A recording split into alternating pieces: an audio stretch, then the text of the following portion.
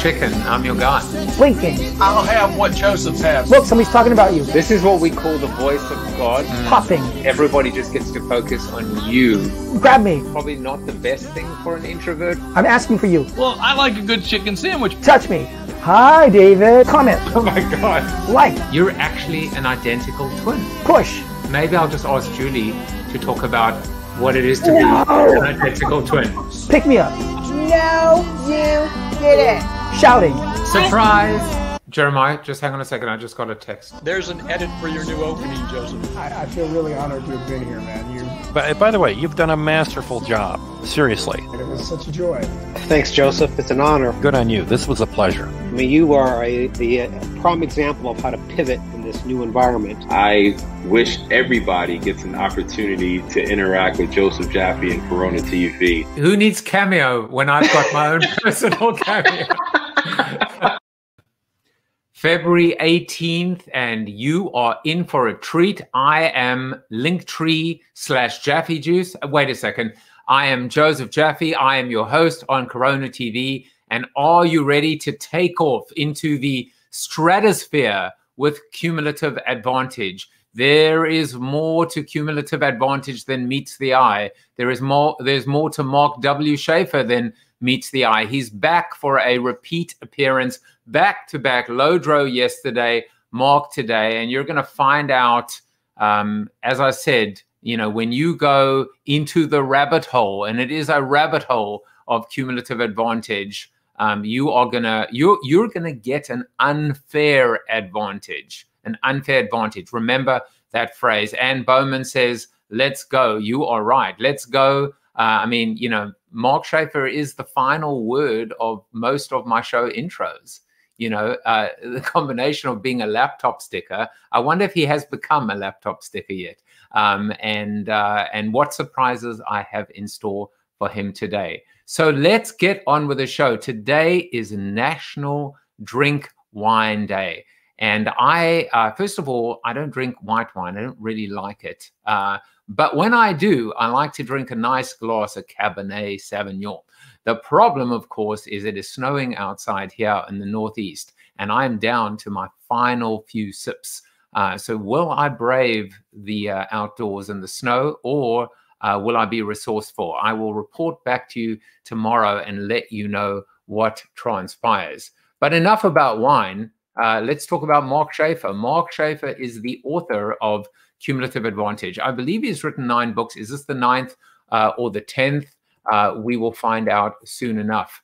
And one thing to just let you know, and I will mention it a few times, right after today's show, we're going to actually do the after show on Clubhouse. So if you're on the fence, you've been in Clubhouse, you haven't figured it out, we're going to actually put the use case to work, right? The use case of being able to do a show, live streaming video, and then apply an audio-only version of an after show.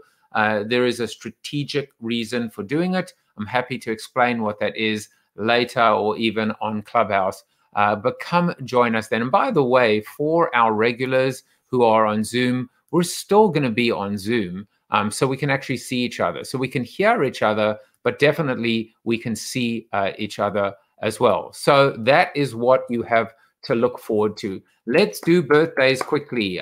Who is having a birthday? Michael Sysons is having a birthday. Carl McGuffin, Robert Ricci, Stephanie Fireman, and then on LinkedIn, there's Stefan Siegler, Jeff Bell, Andres Laszlo, and David Pierpont. Happy birthday to all of you. Hopefully you are having a good day. And I do want to just say, for those of you that are in Texas and in several of the states, you know, first of all, obviously this is a global audience. But for those of you in the US and those of you in Texas and other states that are suffering right now, freakish weather conditions, lack or loss of power, and freezing temperatures, we are sending warm vibes to you, massive, massive warm vibes to you right now. Well, today's seated soliloquy I'm calling Unfair Advantage. And it's not often, you know, normally I write the seated soliloquy that is connected to my guest, but I thought I would actually write an entire soliloquy associated with, you know, what I took away or my perception or some of the insights or maybe connections that I took away from Mark's new book? Well, Cumulative Advantage, which is the majority of what we'll be talking about today on the show, is my good friend Mark Schaefer's newly released book. And as I mentioned earlier, there is a lot more to this book and the subject matter than meets the eye. Now, Mark is not naturally a provocateur. He is a thoughtful man. He is considered. He is super smart. So basically, he's the opposite of me. But that said, if by going there, he touches an exposed nerve, then he will go there and do what has to be done because he is a truth teller. So when he says content strategy is not enough, social media isn't enough, SEO isn't enough, by the way, that probably eliminates about 180 of my 205 guests to date. Well, what I did is I immediately thought of my advice that I give startups and founders, entrepreneurs. I say to them, your success depends on 4 factors. 2 you can control, 2 you cannot. What you can control is the idea and the execution of that idea. But what you cannot control is timing and luck. Oh, and by the way, Mark says luck isn't enough either. Damn it. The only thing that therefore remains is timing. But I want to use Mark's rubric, his filter, his overlay, if you will. I think maybe I need to reframe timing because it's really about what I would call extended timing, or to use another word, momentum. So do you want it in even less jargon with a hat tip there to Ann Janza? How about this? When you get out in front, stay there. The odds are on your side. Why? Because people are lazy. The path to least resistance resides above the fold, at least when search results are concerned. Our entire being is designed to reduce that which is complex to that which we can count on our 10 fingers. In fact, here are the top 10 reasons why that works. That was a joke, by the way.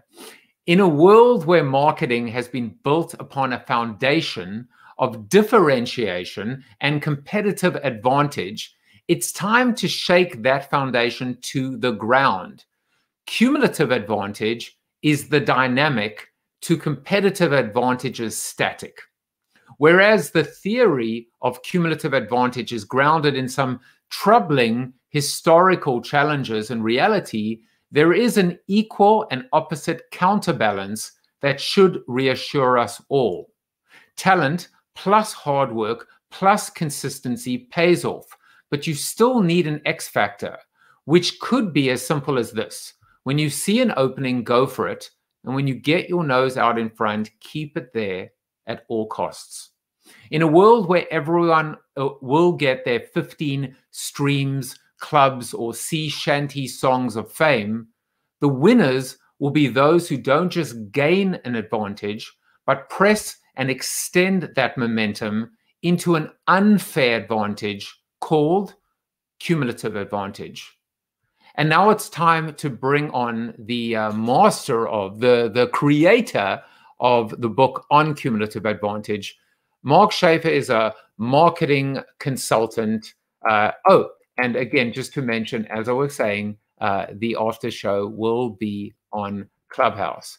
But let's get back to the man and the story at hand.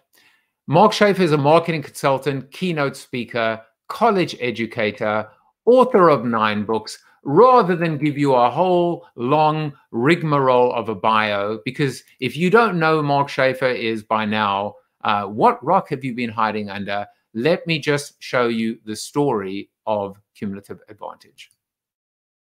Today, there's really only one priority for anyone who wants to build a business, launch a career, or just get an idea out into the world. You must be found.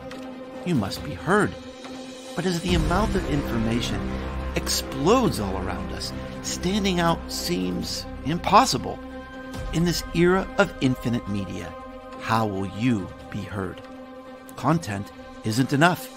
Social media isn't enough. SEO isn't enough. Even being smart and hardworking and passionate are not enough. Does it seem like the odds are hopelessly stacked against you? Do you have to be rich, connected, and lucky to make a dent in this world? The answer is no. Cumulative Advantage takes you through the 5 factors that you can apply to your ideas, business, and life today. Finding an initial advantage, applying it to a seam of opportunity, a sonic boom of awareness, strategic mentoring, and constancy of purpose. Cumulative Advantage, the essential book for anyone with a dream ready to take flight.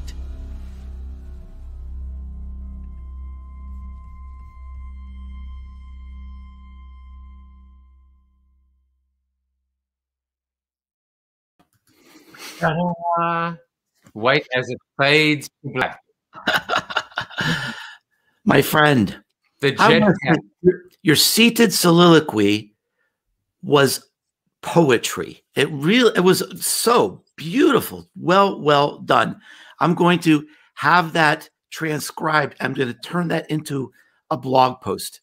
It describes my book better than I ever could. Thank you for the work you put into that. Oh, you're welcome. I was actually quite inspired. And the funny thing was, and for those of you that don't know, Mark very kindly sent me a copy of the book, but it didn't arrive because of all this inclement weather. So what I did was I started to dig around and I looked at a few things at a high level. And without actually seeing the word, in fact, the soliloquy was going to be called Momentum. That was what connected with me, momentum. And I always try and find new ideas, new thoughts that 200 guests haven't discussed. And it's funny because momentum is a word that you use as well. And by the way, I pulled most of the connection even just from that beautifully produced video of yours. But momentum is such a great idea right now. We could probably have an entire show and conversation today just on the thought of momentum. But of course, it's more than that. And we'll get back to that. But first, Mark, you were guest number 37 on the show. You were, I didn't even know what the show was. I would cringe to even watch that show and see what has happened and what has changed and hopefully how much I've grown. But, one of the things I started doing was this thing called Fun Facts, and where I basically get to kind of, let's just use the word embarrass my guest. And so I love this because I find out things about my friends and my guests that I didn't know, but also it's amazing how they spawn additional insights and conversation. So without further ado, how many of you knew that Mark Schaefer is a bee maker? I mean, we know that honey comes out of his mouth, but he actually has bees that make honey that won a blue ribbon at the state fair. So there you go. Even the yellow Cumulative Advantage, there's just honey all around us, sweetness. What else can you tell me about how many times have you been stung by your bees? 0. They're actually really very docile. You could see this this panel that you have right here, which is actually the way the panels go into the hive. You can actually put your bare hand on the bees and they won't do anything. They're very, very docile, my honeybees, and they only get angry as if you would like tip over their hive or something like that. So I do it really mostly for environmental reasons because we're sort of in a bee crisis right now. And I've got some land I can do something with. So we got these bees. And then the fellow, he's like a county extension agent sort of guy. And I didn't even know he entered the honey, but he took the honey and entered it in the fair. And I'll be darned if we didn't win. That's amazing. I mean, so, and by the way, I'm looking at the comments, and before we even go forward, I have to say that, Tom says watching the show every day is a cumulative advantage. It is. And also it is his wife's birthday, but he has still decided to watch the show today and you, Mark. So we just want to say happy birthday to Mrs. Morris. And thank you for putting up with him for as long as you have. So I would have been remiss had I not done that. Here's another fun fact about you, Mr. Mark Schaefer. You are an artist. Again, we knew that. We've seen the art in the way you write, but you've also been, just like Howard Stern, I guess, doing watercolor paintings, and you've even sold one of them as well. So now you are, we should add professional artists to all, to educator, writer, etc. Yeah, because it's become a very relaxing hobby for me, and the paintings are starting to build up. So one of the things I'm thinking about for 2020, people have offered to buy these things. I'm thinking maybe there's a way I can like auction these off for like social good or something. And so I need to put that together in my mind, how it's this talent that kind of emerged, and how can I use that to sort of like do some little good in the world right now? That's one of the things I want to do for 2020. And 21, you mean? 2021. See, 2020. No, I fried my brain permanently. Well, listen, I mean, for those of you that don't know, Mark had COVID in 2020, and it was early enough that when you turned to Facebook and you started to share your journey and your struggle, it connected with so many people, and it was at a time when there weren't enough stories, when you were still seeing those ridiculous posts, right? Which is, do you know anyone who has COVID? Do you know anyone who's died from COVID? And you were like, it is real, it is happening, and you struggled with. How are you feeling now? Because you've had, we've had all of these long haulers. Are you 100% again? I pretty much am. I did have a strange sort of after effect. The short story is that the surge of antibodies that came from battling the disease triggered another disease. A few weeks after I was better, I had fevers again and started getting sick, and it triggered celiac disease in me. And so it was misdiagnosed. I had it, but the blood test came back negative when it was supposed to be positive. And so I had all this nausea. So I was eating bland things like pasta and bread. So I was literally killing myself for months until they said, we think you have it. They did this genetic test. I've changed my diet and I feel like a new man. Well, I'm glad you are back. We need the jetpack to be firing on all cylinders. And that is what is behind you as well. By the way, Tom said, put the paintings on a website so we can see them. I have a feeling, from an experiential standpoint, it might be buy one watercolor, get a signed copy of the book. It might be buy 1,000 copies of the book, get a watercolor. It can probably work both ways. But Mark, let's talk about, so is this book number 9 or 10? 9. So that's incredible. I mean, I've written 5, and I think what people don't realize is that in some cases you can actually, it's so much easier to write the first book than it is to write the 5th, than it is to write the 10th, or the opposite can occur where you get into a groove. How's it been for you? Do you find that it's getting easier and the whole, the whole bar is lower for you, or do you find that it actually is more challenging as you keep writing? In one way, it's harder, and in one way, it's easier.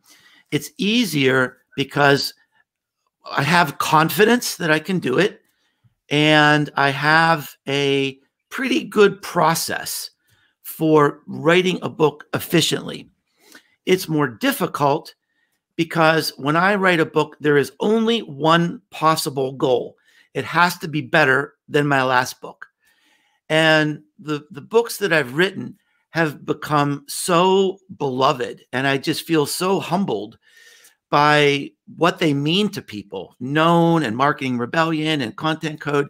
And it's like I have one idea in my head every moment I'm writing the book. I will never let you down. I have individual faces in my mind, I know, of people who read my books. And so there's a lot of pressure I put on myself, and it becomes really an obsession, and an unhealthy one, that takes quite a toll on me to make a book that's original and bold and beautiful and most importantly, something that will help people in this moment. So when you talk about this idea of I will never let you down, for me, it is quite appropriate because I had Ann Janzer on the show, and she practices servant authorship. To me, I will never let you down is the epitome of servant authorship. That you know, it is super empathy, which is not how much time did I put into this book, not you know, you paid $19 on Amazon for that book and still you give me a 4-star review. It puts all of that, you know, noise aside and focuses on this idea of being able to make a connection at the deepest level with an individual, with every single individual reader. And I got to say, like, I had never even considered that until this week with her and then talking to you just now. Yeah. Well, you know, there was something that just moved me and had such a profound impact on me that when Marketing Rebellion came out, before it even came out, there was a professor at Northwestern University who assigned it to his business class as a text before he even read it. He said, I saw what it was about. I knew it was you. I have faith in you. And even today, people are buying 15, 20 copies for their teams of this book before they even read it. To me, I just can't take that ever for granted, that when you get one of my books, there's no fluff. There's insights and ideas and inspirations on every page, and it's going to be well-researched, and it's going to be take it to the bank sort of insight and advice. And that's why it was so hard to write this book, because you know, it's just a struggle. And I had a lot of beta readers and something interesting. Here's a fun fact about this book. You and I didn't talk about this. And you'll know why, because you've seen the book. I hired a sensitivity reader for this book. First time I've ever done that, because as you know, I get into some pretty dicey subjects in this book. And I feel like I'm a pretty insulated middle-aged white guy sometimes, and you know, I wanted to represent these ideas in this book in a way that's really fair and balanced and sensitive to you know, parts of the world that I might not be in touch with, and so that was a great experience, by the way. First time I've ever done that. So wow, I've never actually heard of a sensitivity reader. Yeah.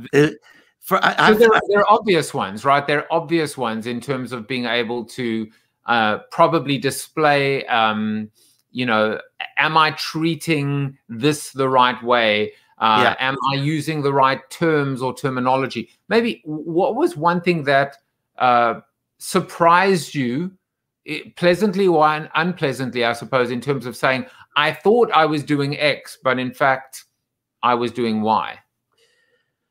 Well, overall, I mean, I was validated. The woman that I hired is really, she's a civil rights activist, community activist, a teacher, and she's also a poet.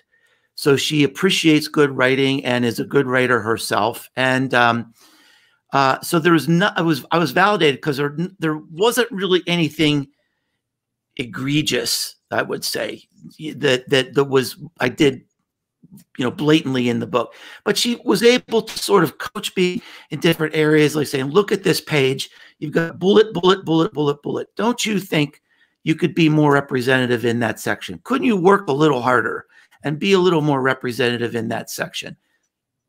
Yeah, and it's something in the back of my mind. I knew I should have done it anyway. So it was just it was a good learning experience, and it was a very validating experience too.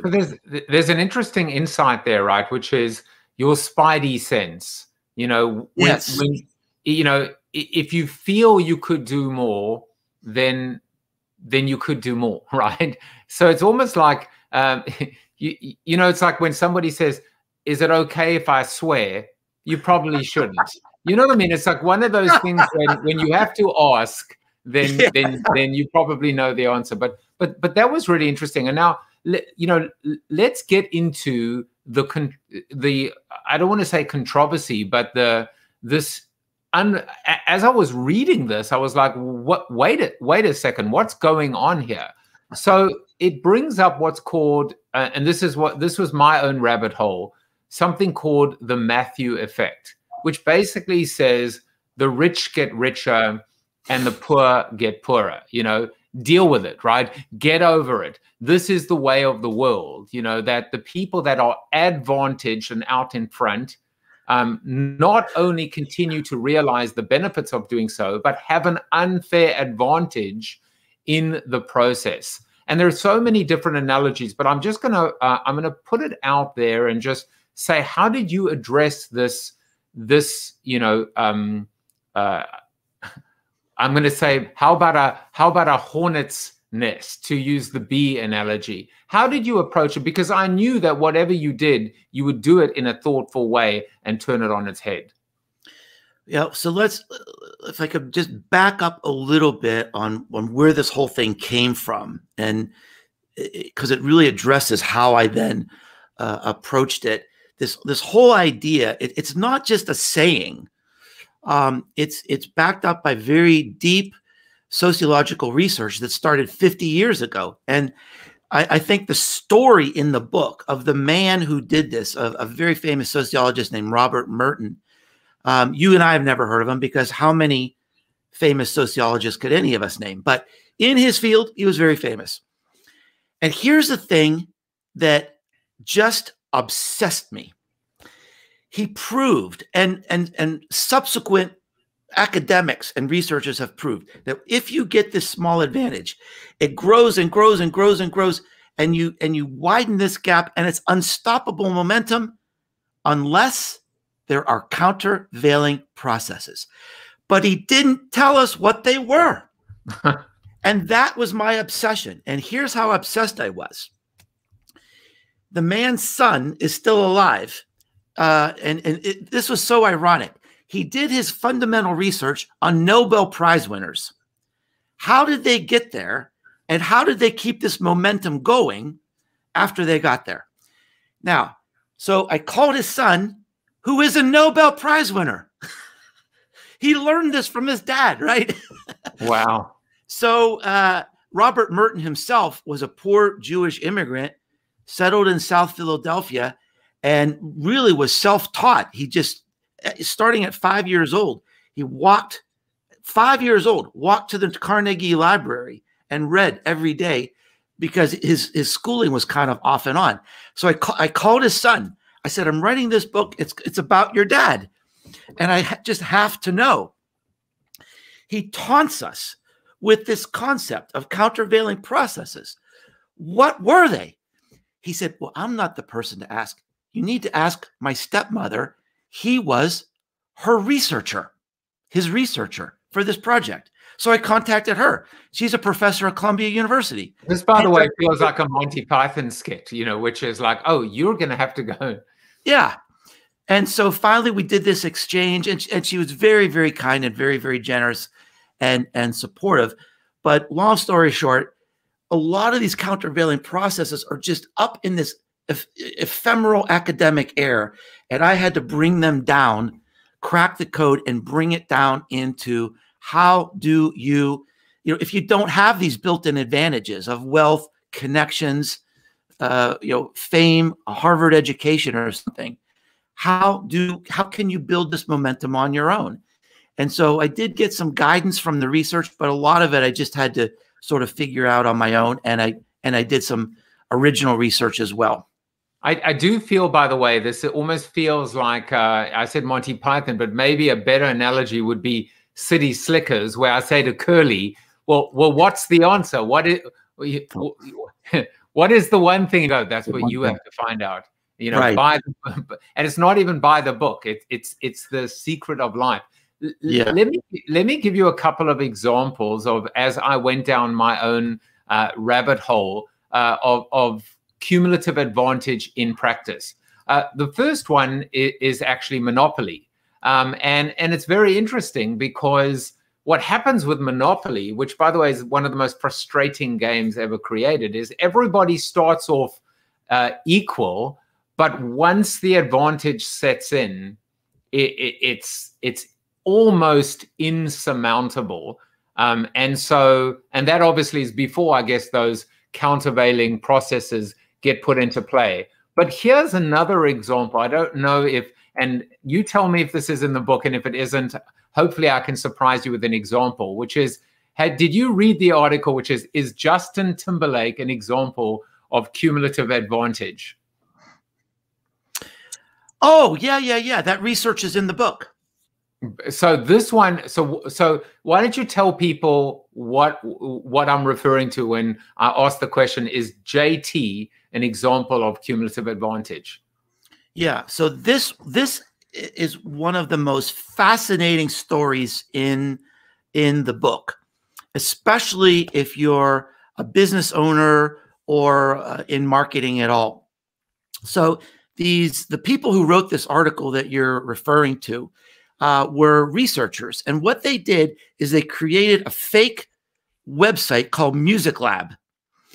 And I think they had 42 different songs. And people could go in, listen to these songs, rate the songs, and download for free their favorite songs. Well, after the first 7,000 visitors, the best songs on the site were clear. No question about it. Here are the best, highest quality songs. Now, here's what they did. For the next 7,000 people that came onto the site, they flipped the ratings. So they thought the worst songs were the best songs. They flipped the social validation, the social proof. They made the worst songs have the best reviews. Complete flip. The next 7,000 people rated most of the worst songs as the best songs. And over time, they showed that the highest quality songs only had a 50% chance of making it anywhere near the top. This idea of the input of others, social proof, reviews, testimonies, overwhelmed quality. And this is a big mistake that a lot of people make, especially in marketing, that we assume people make individual decisions. They rarely do, especially if it's a high value purchase. They look at reviews, they talk to other people, and that input is even more important than the product that they buy. So now, if you guys out there have ever listened to the top 40 countdown, and I don't want to necessarily, I'm just gonna mention Britney Spears and say, well, her voice isn't that good, or this doesn't sound like great writing, or is she really as talented as, as her success and the number of albums or sales would imply? If it walks like a duck and quacks like a duck, it's a duck. She maybe isn't as talented as, quite frankly, relatively speaking, a whole bunch of people that are waiting tables and side hustling on the side, on their side hustle to their side hustle, who actually are more talented. And that gets back to the rich get richer and the poor get poorer. As you're speaking, I made a connection that I never thought of before. It's very similar to Malcolm Gladwell's tipping point. That, he showed that if you sort of get a critical mass of the cool kids involved, it can influence in this almost irrationally powerful way the success of a product. And so I think that Malcolm is one of my writing heroes, probably my greatest writing hero, and I love all of his books. But I just made that connection as you were speaking, that this idea of momentum really connects to some of his observations about the tipping point. You're about to launch into another look at you, because who said this quote, Mr. Mark Schaefer? Success is the result of what sociologists like to call a cumulative advantage. Probably Malcolm. And the answer would be? Malcolm Gladwell. Yeah. And this, by the way, was in Outliers, but that's why Yeah. I actually used the tipping point in the blurb about today's episode as well, because that was the connection. And I will see your connection and raise you one more connection, which is, you know, there is this documentary out at the moment called Fake Famous. We're living in a world now, this land grab of how many followers can you account and land in Clubhouse and the like. And we see what's really happening here is that even influence and influencer marketing is absolutely now affected by this this, you know, phenomenon. Yes. And it's troubling, but again, what we need are those countervailing, what do you call them? Countervailing processes. So let's talk about them. What are these? Because I guess there are like about 3 different questions that I would ask you, and I guess you can figure out how to weave it together. One is what are these countervailing processes, and how can you almost the antidote? How can you counterbalance and bring and equalize, level the playing fields? The other one is, what do you do if you don't have the, you know, the fame, the fortune, the wealth, etc.? How do you compete on a level playing field? So why don't we start there, and then we can kind of move forward. Yes. Well, so there is a lot of research sort of scattered all over the place that I was able to bring together into kind of a comprehensive view of how this really works for real people in the real world. There was an inspirational sort of rabbit hole I went down where Bloomberg keeps a list of the richest people in the world. Of the 100 richest people in the world, 10 of them, you could say, had no initial advantage. They came from poverty. They didn't have a college education, and they're one of the 100 richest people in the world. And they all did the same thing. So you see these patterns, and the pattern really begins. Step 1 is an initial advantage. What is that thing that can grow into momentum? And here's the thing that here's a promise for me to everyone watching and listening today. When you read this book, I don't think you will ever see the world the same way again. You're going to see this book, the world, through this lens of patterns. When you meet people who are successful, you're going to listen for these patterns. How did it work? So it starts with initial advantage. Here's the thing that's amazing. I refer, I'm sure, Joseph, you've heard of this researcher, Franz Johansson. He wrote this amazing book called Click Moments. And what he was able to show with very compelling research, that almost every successful person, almost every successful company begins through a random event. It wasn't a plan. It wasn't a strategy. They were in the right place at the right time. They were inspired by a friend. Someone asked them a question that got them thinking a new way. They observed something in a new city. They saw something that was wrong, and they thought, why can't it go a different way? Then they pursued that curiosity, and that creates this initial advantage. So step 2 is you have to then figure out, how does this apply in a meaningful way to the world? And I have this really interesting section about how strategy is different today. I compare the classic Michael Porter view of strategy with how it really works today. And it's like an American football team where you have 2 teams literally face to face against each other, strength to strength. And the coaches are in a booth above the field looking for a weakness, a vulnerability, a seam. Where is there someone on the other team who's overmatched? Are they tired? Are they misplaced? Can we blow that open and run as fast as we can, as long as we can, to have an opportunity? That is what a seam is. It's a combination of speed and time and space. And bursting, once you have that idea, you burst through and see, are there enough people there that are interested in it? Now, and one of the other things I'll mention is that a seam can be a fracture in the status quo. I predicted last March there would be more startups in America than any other time in American history. And there were. There are more new businesses now than all these businesses that have failed because of the pandemic. Why? Because we have more underserved and unmet needs than ever. We have a fracture in the status quo. This show is taking advantage of a fracture in the status quo. You have found a seam because it's a certain type of show for a certain period of time with a certain audience that just, it could have never existed in history until now. And you're bursting through.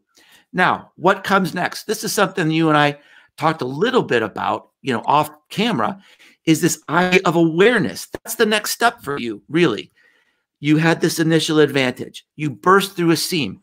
You're putting everything you've got into it. Now, we have to create this thing which I call the sonic boom. And I've got this chapter that looks at new research about how things really go viral in our world. And it's not like you think. It's not like one friend tells another friend. There's a different science, a different dynamic behind this. And I think this will be the first time a lot of people really think about creating this massive awareness in this new way. Once you create this awareness, one of the most powerful things you can do then is get help from someone who can help you. And in this section of this book, the strategic mentoring, which I call reaching out and reaching up, I think the traditional view of mentoring, which is here's someone who teaches me something new over a long sort of relationship, is outdated. Today, to create these sparks of advantage, we need an opportunity. We need someone to open a door. We need someone to tell someone else about us. And so there's a science behind this. And of all these ideas around momentum, this can be one of the most powerful ones. Just the help of one person can change everything. And at the end of the book, I get into this very personal section about how this book had a profound impact on me and my view of the world. And I talk about the power of not just reaching up and reaching out, but reaching down, sending the elevator down. If these sparks of initial advantage can create momentum for other people, maybe people that have cumulative disadvantage, isn't that something doable? Something we can all do is give someone else a chance, someone that deserves a chance, open a door, make an introduction. That is accessible. That is doable. Then the fifth part is this idea of constancy of purpose, making good decisions to keep the momentum going.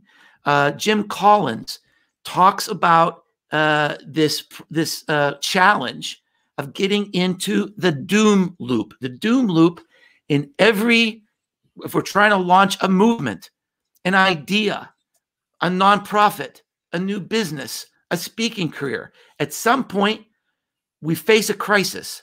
And the doom loop is when you forget what you're doing and you start reaching for anything to scramble and pivot, and you lose sight of what your initial advantage was that's going to create that momentum going forward. So you have to make good decisions, consistent decisions, avoid the doom loop, remember, what got you there. And the last part is constancy of purpose. So those are really the 5 things, backed up with a lot of research. There's a lot of inspiring stories in there about people who literally just started with nothing, that were able to create this momentum and really accomplish amazing things. So you very kindly started to talk about what I've been doing with CoronaTV over almost 11 months now, and it's interesting because I want to go back to that and just quickly work through these 5 factors. But something that struck me in the beginning, as you said, this is a personal, it's almost like it's very autobiographical.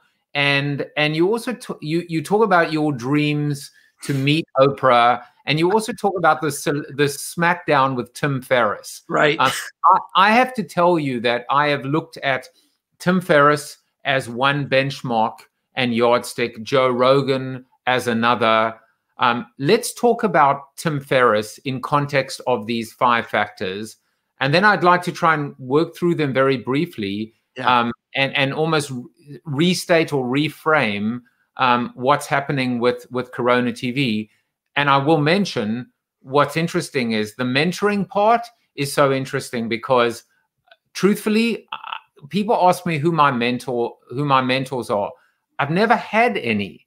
I've always felt so alone. Yeah. And what I realize now is mentors don't always have to be there, right? And I'm not talking about the heavens, like in the jetpack heavens. Mentors could be, you are a mentor to me, but also the idea of learning from our students, the idea of reaching down. It's not just helping the disadvantaged. It's not just help to kind of right the wrongs, of systemic, injustices in the past. It's realizing by doing that, we actually help ourselves too, because of that constancy of purpose. So it really, really is a self-fulfilling prophecy. So well done to you, my friend. But I would love talk a little bit about Tim Ferriss, and then we'll move through those 5 factors again. I took a lot of risks with this book. One of them, as you mentioned, is I tell a lot of my own stories. It's definitely the most autobiographical book I've ever written, maybe the most autobiographical book I ever will write. But I wanted to try to find a literary mechanism to tie the book together and sort of pull people through the book. And I was trying to find someone that created momentum against all odds. That's the subtitle of the book. And that's important because the world is stacked against us in so many ways. I think the overwhelming idea for every business and every marketer right now is, how can we be heard? How can we possibly stand out? So I was looking for someone who's a great success and is like the most improbable person to ever be successful. And I came upon Tim Ferriss because I thought, what's his story? And when you look at his background, his first book came out when he was the age of 29 years old. Up until then, and I'm not saying anything that Tim hasn't said himself. Tim has been very transparent on huge stages and on his podcast about the struggles he's had. He's had problems with depression. He tried to commit suicide. He's had physical problems, psychological problems. When he was a young man, he was paralyzed by self-doubt, couldn't follow through with anything. Finally, he got to a point. He was so burned out. He lost the love of his life, lost his business. He just went to Europe and gave up on everything and traveled in Europe. And he thought there's got to be a better way. And as he was just sort of wandering through Europe, he started getting these ideas for a book.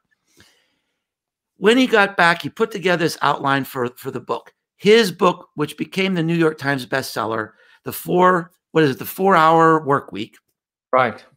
It was rejected by 26 publishers. Now, if you look at this man when he was 29 years old, if you were the most risky gambler in the world, there is no way you would say 10 years later, he's hanging out with LeBron James, Hugh Jackman, and Oprah. There's no way. So it's like, what the hell happened? What happened here? What created this momentum? He did not have, he's a very bright guy, very hardworking guy, but he didn't have $1 million in the bank. What created it? So it was almost magical that if you look at exactly what happened in his career to create this completely unexpected success, it follows the 5 things in the book 100%. And he talks about these things very, very openly. So I compare in the book my trajectory versus his. I've had a wonderful career. I love every minute of what I do, but I'm not getting calls from Oprah. I cannot even get a return call from my plumber. So, what were the decisions? What were his decisions? What were my decisions? How did it match up with these 5 factors? And where did we, diverge? That's sort of the theme that takes people through the book. And it was a lot of fun.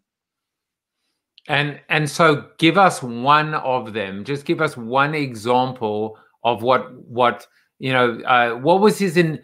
And by the way, I will complete the story for you because I was equally fascinated. When he got the book deal, he said to the publisher, you know the story, right? He said to them, "I'm just curious. What was it about the manuscript and about the text and the idea and the angle that made you approve this when all the others rejected it?" And they said, "Absolutely nothing. But we just looked at you and we thought this guy is going to give everything in his power to make this a success." They invested in the man, in his case, the human, the person, rather than the idea, which is not inconsistent with how investors and VCs will often talk about startups. Right. Absolutely.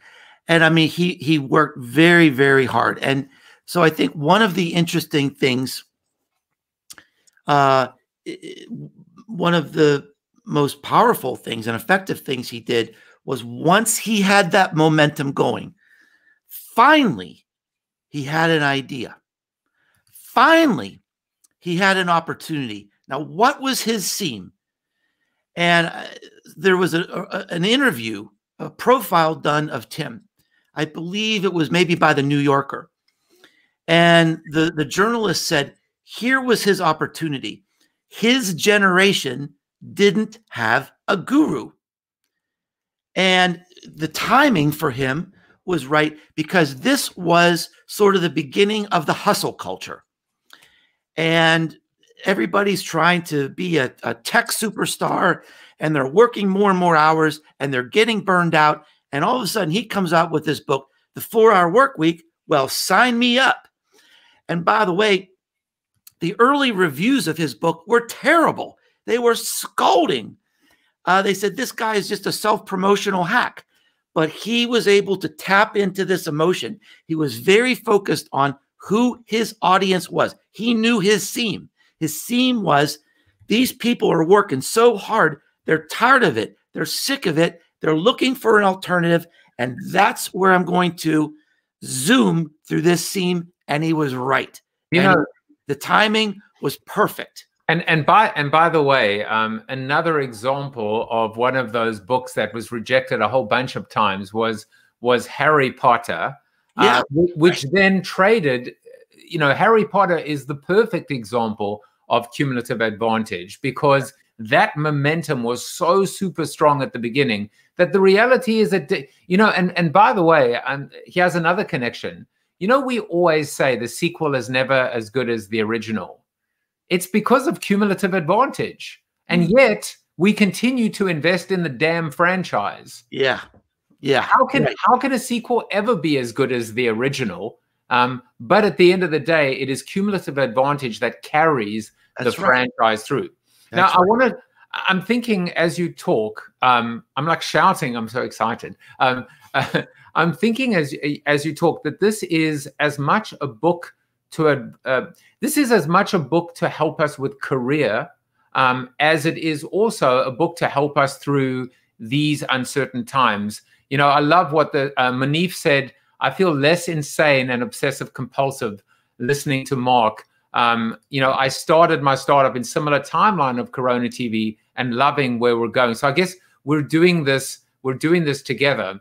But you also talk about two things, and I think that certainly Tim talks to the first one, which is you introduced me now to the term of Gemba, right? So talk a little bit about Gemba, and then another new word that I've learned and is Ikigai. Ikigai.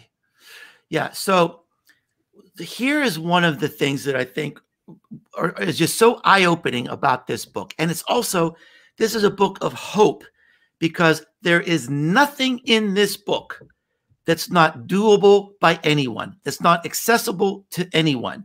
It doesn't require money or skills or really, you just have to be aware of how the world works and how the world creates momentum. And one of the things that we have to think about is that initial advantage, where these doors are opening all around us all the time. We have these ideas. And so what I'm suggesting here is, how can we put ourselves in places where we get these ideas? And part of this idea is Gemba. So I used to work for a big manufacturing company, and we were really into the Toyota production system. And this idea of Gemba was essential. What they taught us, and this came from the Japanese, is that if you really want to learn, experience, and get inspired, you have got to physically go there. You have to look around, talk to people, experience it, because things will come together for you that you never understood before. So I have examples in the book. There have been a lot of Starbucks was started this way. Home Depot was started this way. It's not some big strategy. It's this, people saw, they were walking around, saw something that didn't make sense, and it started, an entire company. And by the way, it's what Tim Ferriss did. He meticulously accounted for every success and generally failure, yes, so that he observed and he learned. Well, in the time we have, I also wanted to touch on, in addition to Gemba, is this concept of Ikigai. Yes. And you've obviously, I'm sure, seen this. This is an amazing chart or Venn diagram, right? Passion, mission, vocation, and profession. What you're good at, what you love, what the world needs, and what you can be paid for, that ultimately finds this beautiful sweet spot. Well, and this is sort of like the kicker in the book, and the kicker in the whole book. So I kind of have this made up race between Tim Ferriss and I, because I wrote a book with an original idea. I went through a seam. I wrote the first book on influencer marketing. I was the first one there. I could have created the first influencer marketing agency. I could be the world expert on influencer marketing. I had no interest in it. I would have been bored out of my mind. That's how Ikigai shows up, because that wasn't what I wanted in my life. I didn't want to create an agency. I wanted to have free time to go take a hike, to go play tennis with my wife, to go kayaking on the lake. I did not have the vision and the energy to pursue something like that. What drives me is learning new things. I reinvent myself every 3 to 4 years. It would have been death for me to focus on one thing, and that's where I fell off. It's this idea of constancy of purpose. What did Tim Ferriss do? What was his next book? The 4-Hour Body. What was the next book? The 4-Hour Chef. He kept the momentum going. He created this franchise, right? He was consistent, and I just didn't want that. I wrote Return on Influence because it was an intellectual challenge. It was absolutely fascinating to me. But once it was over, I was on to the new thing. I made a decision to stop my momentum. And it was a good decision for me because it was better for my life. So that's how Ikigai, it has, whatever happens with your momentum, it has to fit your lifestyle.